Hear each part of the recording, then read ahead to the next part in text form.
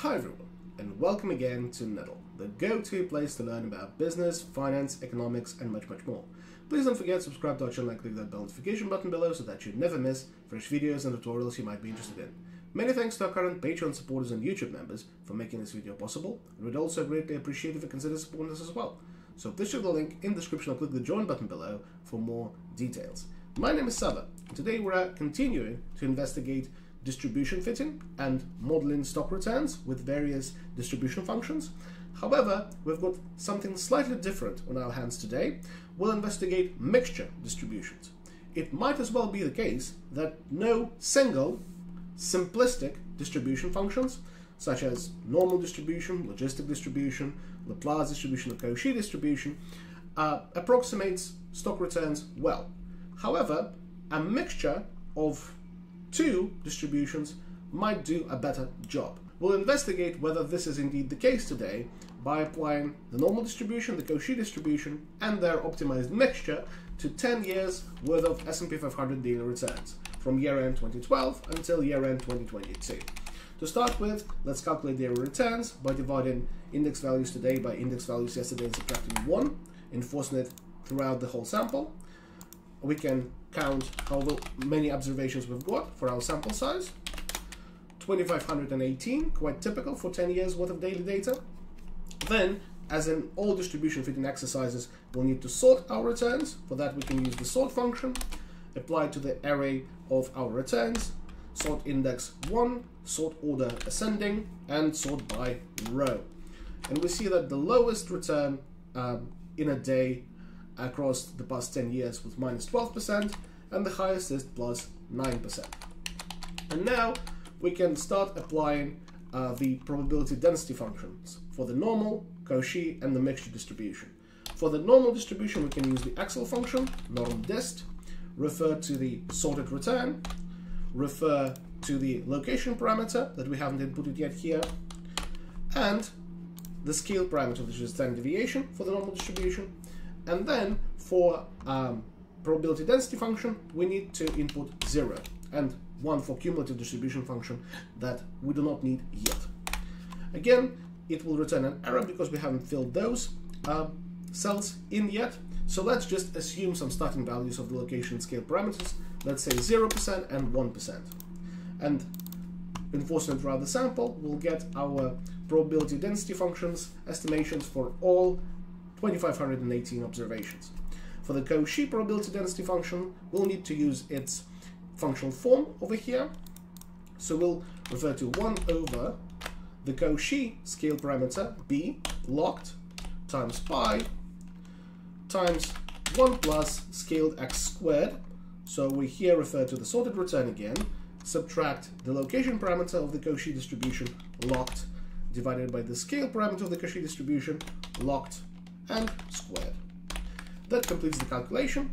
So let's input the location and scale parameters for Cauchy distribution. Let's keep them at 0% and 1% for now. We'll be able to optimize them using maximum likelihood later and enforce it throughout our sample. And for the mixture distribution, we can use the property that a probability density function is a derivative of a cumulative distribution function. And given the fact that our weighting, the mixture, is linear, we can simply assume some weight of the Cauchy distribution, let's say 50-50 for now. And in this case, the mixture probability density function will be the probability density function of Cauchy times its weight, locked, plus the probability density function of the normal distribution times the remaining weight, which is 1 minus the weight of Cauchy. And then we enforce it throughout, and our probability density function is ready to go. For the empirical distribution function, we simply need to use the sequence function. We need 2,518 rows, our sample size, just one column. The start would be 1 over the sample size, as well as the step. And that nicely completes the entire column. And in this graph, we can see the empirical distribution function plotted. What's remaining is to complete the cumulative distribution functions of the normal, Cauchy, and their mixture. For the normal distribution, we can simply copy the formula for the probability density, paste it here, and change 0 into 1 for the cumulative distribution function. Enforcing it throughout, we'll plot the normal distribution in orange. We see that the tails of the normal distribution are quite a bit thinner than the ones of the empirical distribution, which is a very common stylized fact. The tails of the normal distribution are not heavy enough for modeling many real-world phenomena, especially financial markets. For the Cauchy cumulative distribution function, we can just use the functional form 1 over pi times the arctangent of scaled x, so we refer to the sorted return, minus the Cauchy location locked, divided by the Cauchy scale locked, and finally we just add a half. That calculates the Cauchy cumulative distribution function, which in this application is plotted in gray and has notably fatter tails than the empirical distribution. This is where the motivation for using mixture distribution lies. One distribution has too thin of tails and the other has too fat for tails. So maybe something average, something in between, will fit just fine. And to test that, let's simply multiply the CDF of Cauchy by the weight of Cauchy locked and add the CDF of the normal distribution times the remaining weight. And we see the mixture distribution. Right now we've got 50-50, so it's right in between the normal and the Cauchy. However, we haven't optimized the parameters yet. Perhaps allowing them to vary using the maximum likelihood procedure would generate a better fit. So let's start with optimizing the normal distribution. For that, we obviously need to calculate the log likelihood. That would be the sum of natural logarithms of normal probability densities. However, to make our optimization smoother, let's input the if-error function on top of the log, and if the value is too small, we'll just return minus 1000. Again, a very common way of avoiding errors in your solver optimization. And now we can just drag it across to get log likelihoods for all three of our probability density functions. And even here, we see that the log likelihood of the normal Cauchy mixture is higher than log likelihoods of individual distributions. Will it stay the same after we perform the optimization? Well, let's see. First, let's optimize our normal distribution. For that, we can go to Data Solver and maximize our normal log likelihood by changing the normal distribution location and scale parameters. We can untick the make unconstrained variables non-negative box because the location parameter can be negative, and click Solve. We have now optimized the location and scale parameters of the normal distribution, 0.05% and 1.11%, and the log likelihood has improved. What about the goodness of fit? For that, let's use the conventional Kolmogorov-Smirnov test. For that, we need to multiply the square root of our sample size, locked, by the maximum deviation between the empirical distribution function and the cumulative distribution function. And here, as we seek to measure deviations in both directions, let's input the absolute function on top.